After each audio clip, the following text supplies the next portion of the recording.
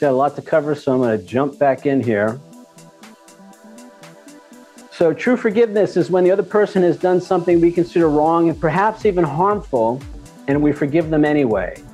This is, as I said, I've said many times, or several times at least, forgiveness is a radical way to live. It's radical compared to how we live, for how many of us live now. This is a radical way to approach life. It's a radical way to approach other people. And we better be really secure in who we think we are, and that we're able to take care of ourselves, that we know how to take care of ourselves before we jump in and try to forgive other people, because otherwise we're just gonna make it worse. We're just gonna exacerbate the situation. That's why I spent so much time in the book and in the last couple of weeks talking about boundaries, how to take care of ourselves, because until we know how to do that, we shouldn't even try to forgive, because it's only going to make it worse. All right? So, and then the other thing is to remember, this is a reminder, and actually this was the assignment for tonight. I'm not angry because of what they did. I'm angry because I'm afraid. Remember, fear always precedes anger. And I'm afraid because of how I see myself. The situation is never the problem. The problem is always and only how I see myself in that situation. The feelings that I feel are based on the thoughts that I think, and in particular, the thoughts that I think about myself. That determines my emotional reactions in each situation that I'm in. So I'm not angry because of what they did. I'm angry because I'm afraid, and I'm afraid because of how I see myself. This is really important if we want to peacefully resolve our differences with other people. All right, the next part, so we're not going to have a lot of time to talk about this, but this is also very important. When there's been a problem, when there's a dispute, the question of what was my part in this is, I think, for me, one of the most important questions we can ask. Now, anybody who's spent any time in 12-step programs, they know that in step 4, we do a fearless and searching moral inventory. And as far as I'm concerned, the key question to ask when we do that inventory, where we go through each of the situations where we were challenged by other people, we had conflicts, where there was negative interactions, this question, what was my part in this? It changes everything. It moves me from being a victim to being a responsible party who contributed to that situation. And when I began to look at this question, it was like, wow, in every instance where I thought somebody else had victimized me or whatever, I had a part in that. Now, I'm not saying that they were not responsible for their part, and I'm not saying that they acted appropriately. In many instances, they acted inappropriately.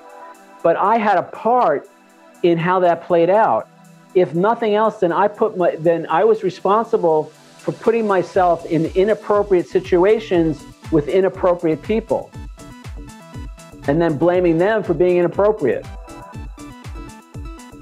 It's subtle sometimes it's not so subtle. But the point is, I had a part in all of those situations, not to beat myself up, not to make myself wrong, but to begin to look at myself differently. Because as long as I think I'm a victim and it's all their fault, then I don't have a chance to change how I am in the future in similar situations with similar people. All right, and so these are some of the ways that I contributed to those situations. I ignored warning signs. I talk about this in the book. This woman that I had a relationship with, that I had very strong feelings for, that I was, thinking about maybe we were going to have a life together. On our very first date, she told me that she had left every relationship she had ever been in. And I thought, oh, well, it's going to be different now. It's going to be different this time. And I totally ignored that. So I ignored that warning sign. And 6 months later, she left me for somebody else. We had unreasonable expectations. We failed to speak up for ourselves.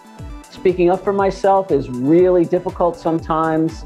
I'm learning how to do that in an appropriate way.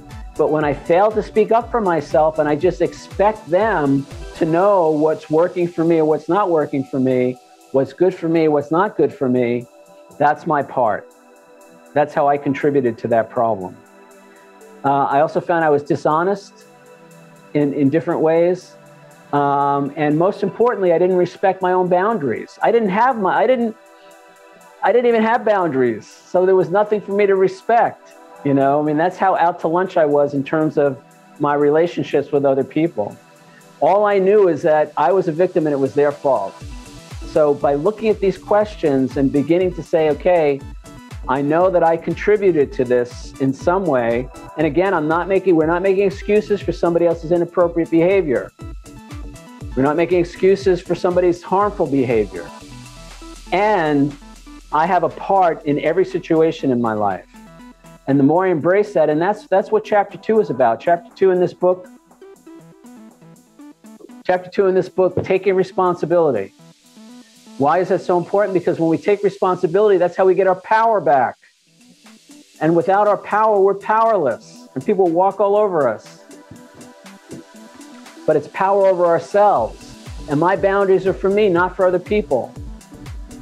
All right, so ask this question. You may not feel like it may take some time to really look at this and say, wow, well, I really did have a part in that. I really did, I didn't speak up for myself. I was expecting them to read my mind. All right? That's my part in the situation. Doesn't excuse their bad behavior. And it's a way I get my power back by taking responsibility for my part.